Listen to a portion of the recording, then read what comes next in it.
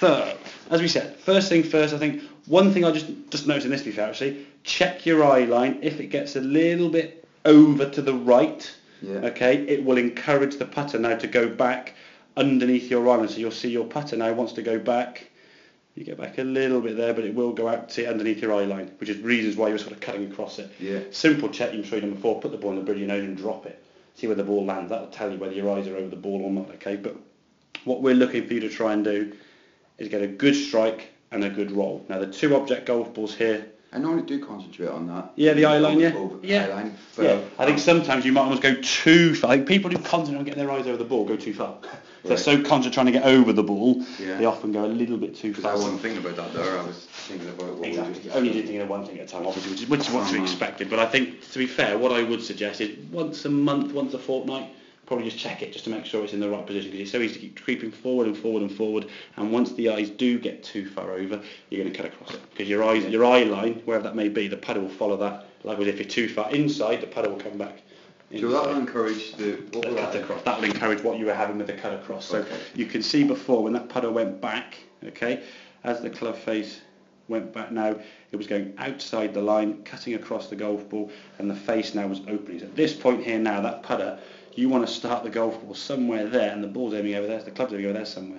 So as you come back to the golf ball now, it's going to potentially be a toeish strike, as we can see, a little bit towards the toe of the club. The ball now with the putter face swinging left, okay, and trying to twist and flick that. Look how far left that putter's aiming, and the ball's actually going towards the flag and curving off to the right. So you had a lot of this going on with the putter, a lot of face rotation, which again, if the club face is doing that throughout the stroke, unless you catch it at the exact spot the club face gets square, it's either too far left or too far right. But because you were opening the club face, more often than not, it was going to drift off to the right. Okay? The first one went in the ball. Exactly, yeah. Perfect time. Exactly. So, with this drill here now, the 2 balls on the outside, obviously we're trying to miss, and you can practice with that even in the golf ball, just swinging the putter through those 2 golf balls, trying to miss them, just to groove a stroke, okay? But if you're going to practice this, say at home at Grace, you put the golf ball in the middle there now, so we've got a nice line there on that golf ball that your putter now is going to line up towards, and all you're trying to do is draw the straightest line with the golf ball, okay? So if the putter now goes back, okay, nice and straight, okay, we see the club face now not opening up quite so much.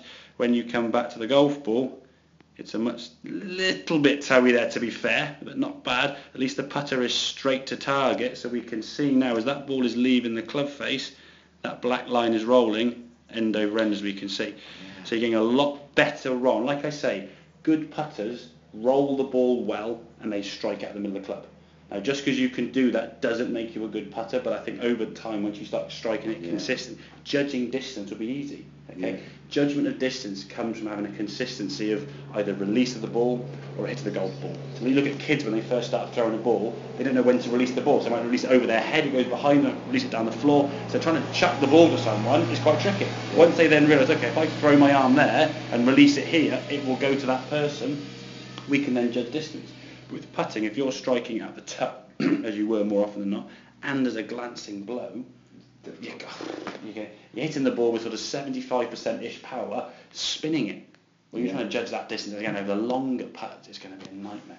You're going to really struggle, because then what will happen is then the first 2 or 3 greens you play on, you keep coming up short, coming up short, and then you'll get on the 5th or 6th, you go, right, don't be short, bang, and you just whack it. And that makes sense, because almost, I reckon, probably 95% of my putts are short. Short and probably just with the right side. But I've really been trying and working hard and getting past the ball. Yeah, and the thing is, but to do that, what you've done is to try and get past with your old technique, you just hit it harder. Yeah. And then when you do get a good strike, because you will do every now and then, it then goes 6 foot past, you know, a lot of But also it goes past on the right. Yeah. So always exactly. And then you're in the shit. Exactly. Like downhill putt. Exactly. But we saw those 2 putts we had there. I gave you a left to right putt and a right to left putt. Every putt, barring the one that went in, missed right. Yeah. So the left to righter, which we'd expect to go right, even the right to lefters, were still missing right of the flag there. Okay. So we can get that strike correct, and again, I'd say, and you can put 2 golf balls down there. Do it for like 5 minutes a day in your lunch break or something. You put 2 golf balls and just swing the club back and through, boom, boom, boom, boom, boom, continual swings. Just get used to striking the golf ball there with a consistent strike. And then when you get those golf balls with the lines and get the ball rolling end over end over end, you are going to start putting better. Yeah. Makes sense? Makes perfect sense. Good man.